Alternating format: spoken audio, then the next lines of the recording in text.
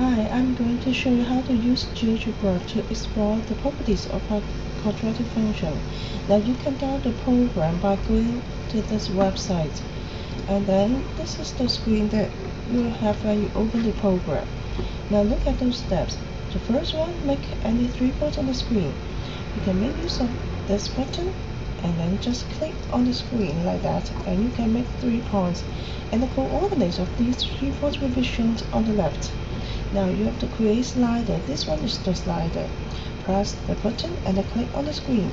Then you can define the name of the slider and the other properties. Say for example, the minimum value for this slider is 100, maximum is 100, and then the increment is 0.01.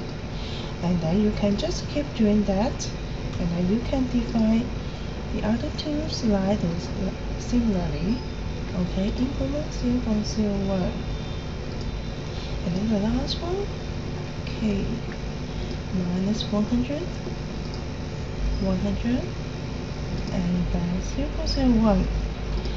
Now then, at the bottom you'll find there's an input box, and then you can just press on this one, and then follow the procedure here, and then you type a times bracket x minus h, and then this will represent power, okay, power to the square, and then plus k, and then press enter. Then you will find the curve here, and this curve represents the graph of this function. Now when you look at the function, it is not the same as what you have in your worksheet, because here, if you look at the slider, a is 1, h is 1, and k is 1. Therefore the function here becomes 1 here, a is 1, and then x minus 1 whole square, and then plus 1.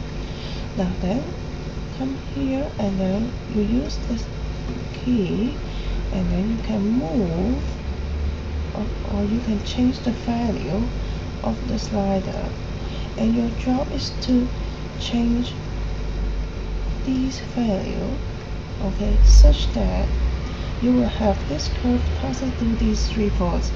Now you can have some minor changes on these 3 parameters by using the arrow keys on your keyboard.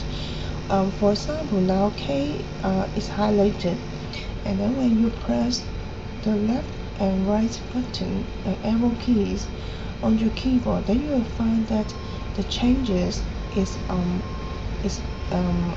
small, and then you can move this graph or change the shape of this graph slowly, gradually,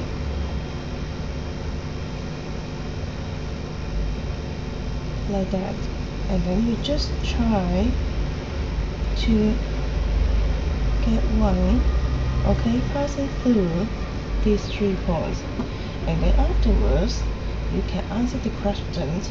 And when you change the slider here, change the values of these 3 parameters, try to observe the change of the graph at the same time. It means try to see how these 3 parameters affect the shapes of this graph. Now try your best to finish your worksheet. Okay, bye bye.